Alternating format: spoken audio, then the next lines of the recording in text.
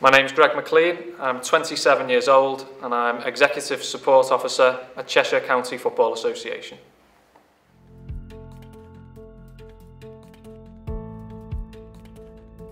So within football I've got a lot of different hats really. I set up and launched the team 9 years ago, St Margaret's Old Boys, which I run in Liverpool.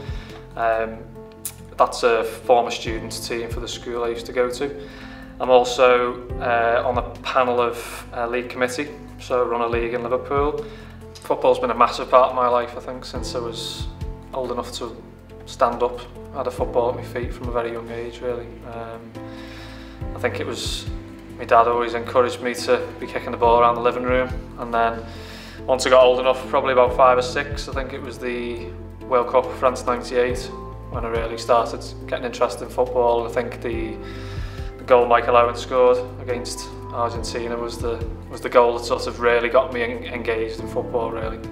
From that point on, it was a big part of my life.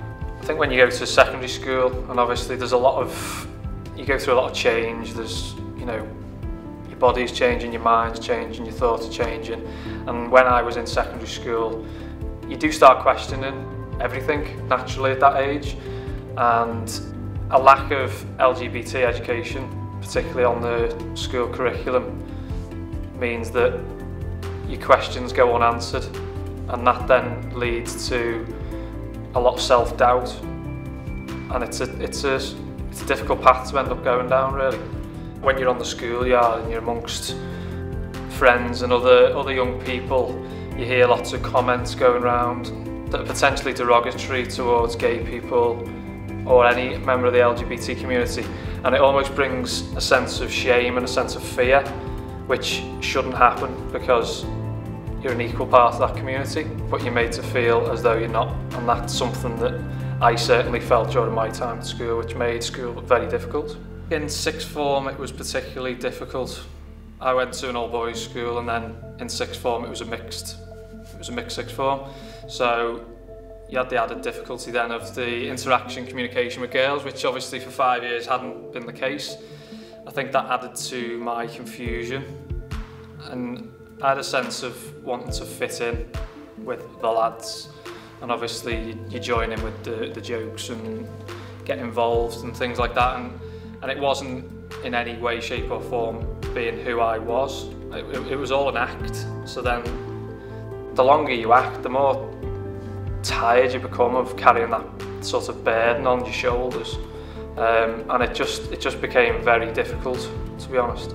So once that sort of 2-year period in sixth form was over, it was a case of job done. But then I think that whole anxiety had grown over that period, and that sort of meant I didn't go to university because I was fearful of anxiety, social anxiety, different situations that may put me in a compromised position and potentially reveal who I really was. So in order to sort of keep up that facade, I ended up staying and working in the school I actually went to. My boss at the time, who was a very close friend, had noticed there was something not right about me and my character and who I was, in work.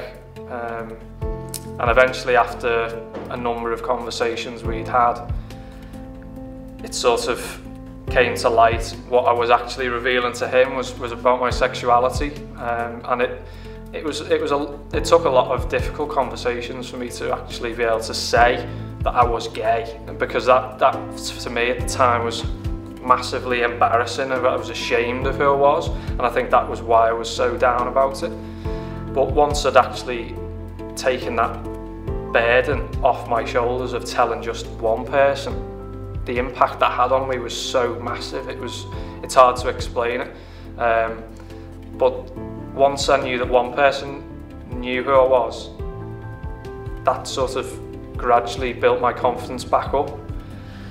And over a period of time, I was able to accept within myself who I was, and the fact that I was a gay man, and it wasn't a choice, that was who I was, and it's who I am.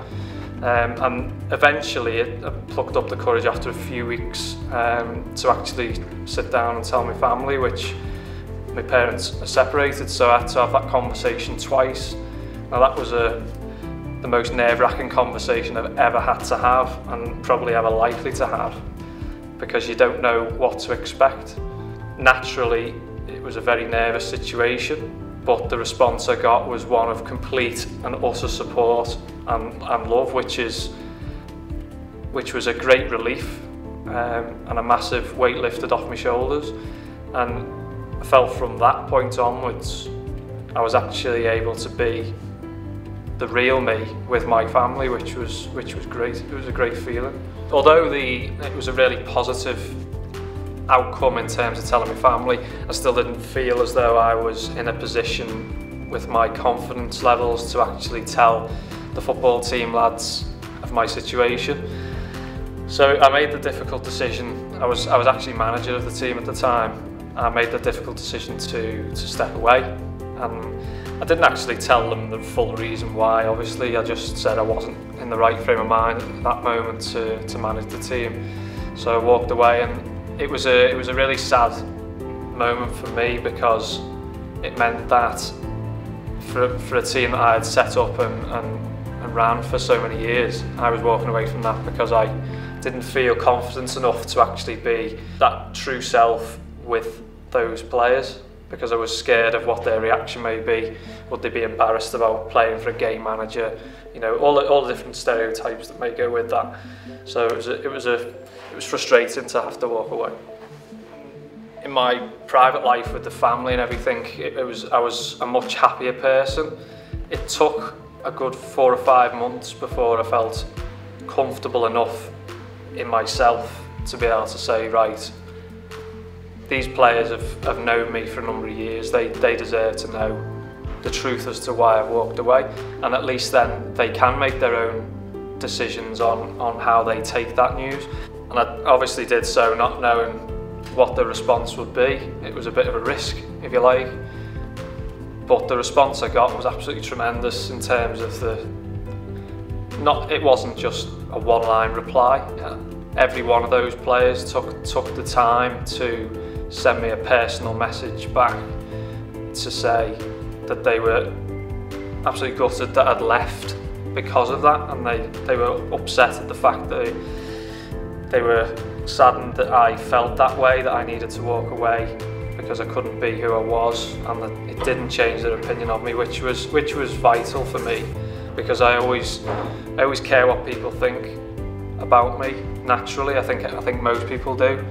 So for them to actually accept who I was and to get that support, it was such a heartwarming feeling, and I was able to return to the club, you know, within days of that message. So it was a great ending to what was a pretty sad start. Inclusion within football and within any sport is absolutely vital. I think as someone who's experienced difficulties in wanting to fit in and trying to fit in, it's certainly become apparent to me that having an environment that is welcoming, that is accepting, and that is engaging with everybody can have such massive rewards for individuals who may be going through a difficult time.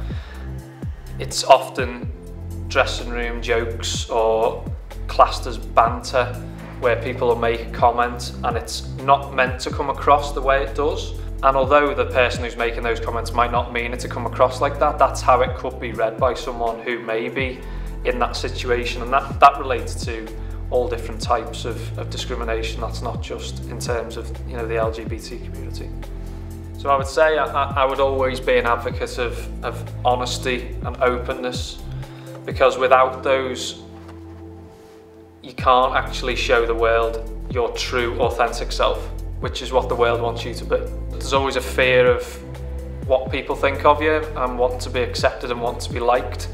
And obviously, in my experience, people can surprise you. I had prepared myself when I was telling friends, when I was telling family, I prepared myself for a negative response, and I was going in on a defensive.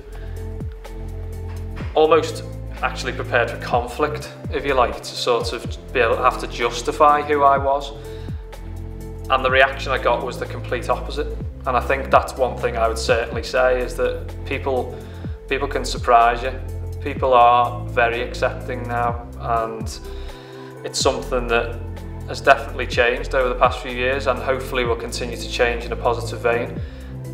But I would definitely say that people can surprise you, and that goes for your family, your friends, or your teammates. So we're extremely lucky to be involved in football in a very inclusive county here at Cheshire. So throughout this Rainbow Laces campaign, let's support the LGBT community and make sure that Cheshire is for all.